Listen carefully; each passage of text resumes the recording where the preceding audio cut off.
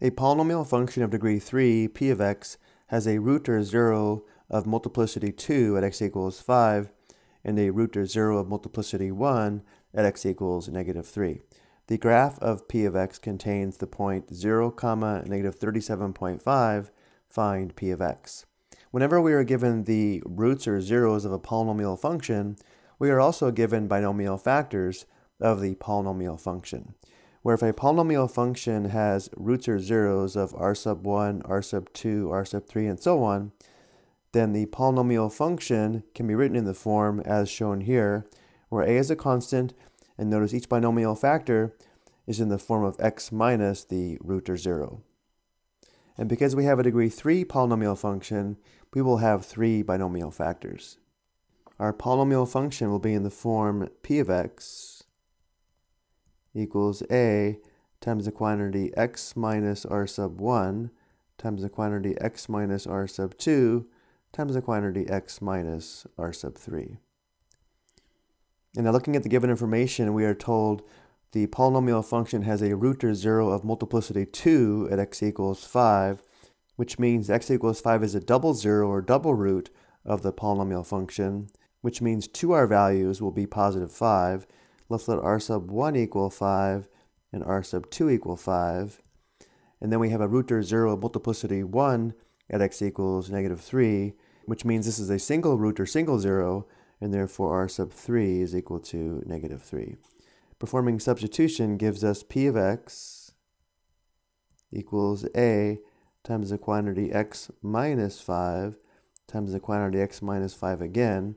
Notice because x equals 5 has multiplicity 2, we have two factors of x minus 5, and then because the root or 0 of x equals negative 3 has multiplicity 1, we have one factor of x minus negative 3. Let's simplify x minus negative 3 to x plus 3. Let's also write this as the quantity x minus 5 squared. So we know p of x is equal to a times the quantity x minus 5 squared times x plus 3. Now we need to find the value of a using the given point, which is a vertical or y-intercept. Because we are given the point 0, negative 37.5, we know that p of 0 must equal negative 37.5. Using this information, we now substitute 0 for x and negative 37.5 for the function value here. This will allow us to find the value of a. Performing the substitution gives us negative 37.5 is equal to a times the quantity 0 minus 5 squared times the quantity 0 plus 3. Simplifying, we have negative 37.5 equals a times the square of negative 5, which is 25, times 3. So we have negative 37.5 equals 75a. To solve for a, we divide both sides by 75.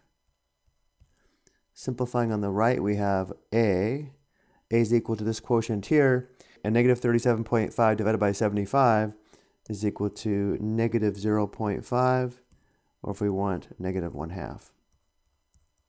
Of course, if we needed to, we could check this on the calculator, which I've done here. Now that we know the value of a, we can write the polynomial function that satisfies all of the given conditions. The polynomial function that satisfies all of the given conditions is p of x equals a, which we now know is negative 1/2 or negative 0.5 times the quantity x minus 5 squared times the quantity x plus 3.